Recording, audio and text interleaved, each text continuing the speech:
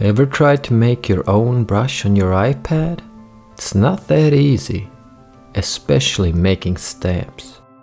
But dry your tears, because things just became a whole lot easier.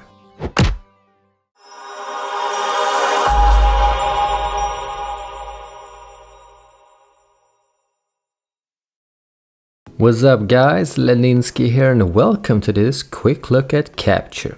Adobe Capture is an app that lets you use your mobile device to turn photos into patterns, shapes, brushes or color themes.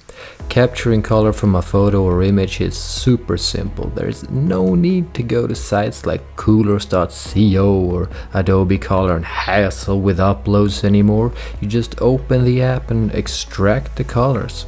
The assets are saved in your library and available instantly on a bunch of other Adobe apps, both desktop and mobile. But this video is not about those features, it's about making brushes. Should we dive deeper into Capture in another video? Let me know in the comments. Now let's make that brush.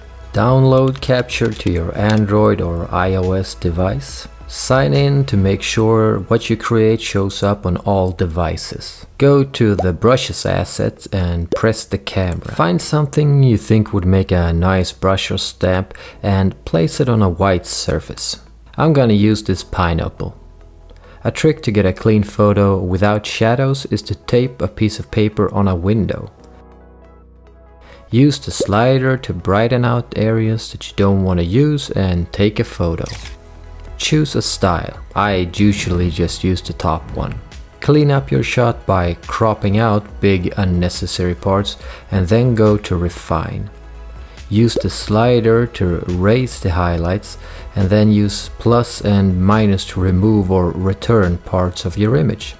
Anything dark will be left in the brush and anything white will not. Go to settings and tweak your brush to your liking. Your brush is basically the image repeated over and over again, and the final look depends on how you set the images to behave. I'll show you. To see the effects of the sliders, we can increase the spacing.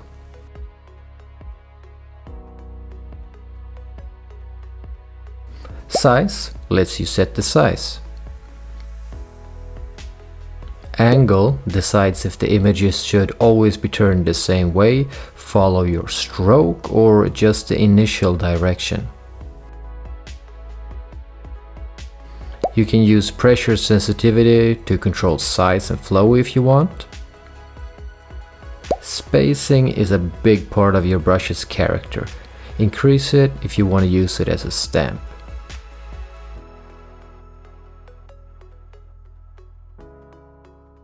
Scatter lets you scatter the images on one or two axes.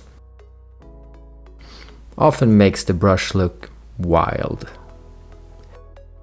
Jitter gives variation to individual images. Size varies the sizes, angle varies the angles, and flow varies the flow. Play around with the sliders and see what you end up with. You can always go back and edit the brush, or duplicate and edit the copy.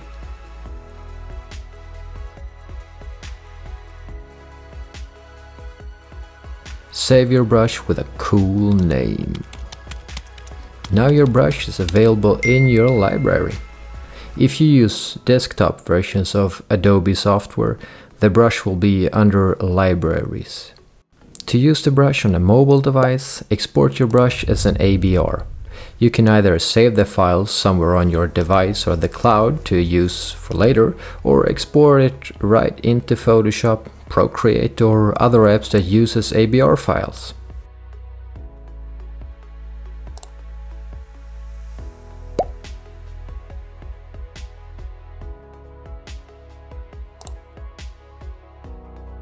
And now draw, baby, draw. Doesn't get much easier than that, does it? You can also use images instead of photos to make brushes and a bunch of other things in Capture. Want more? Let me know. Adios.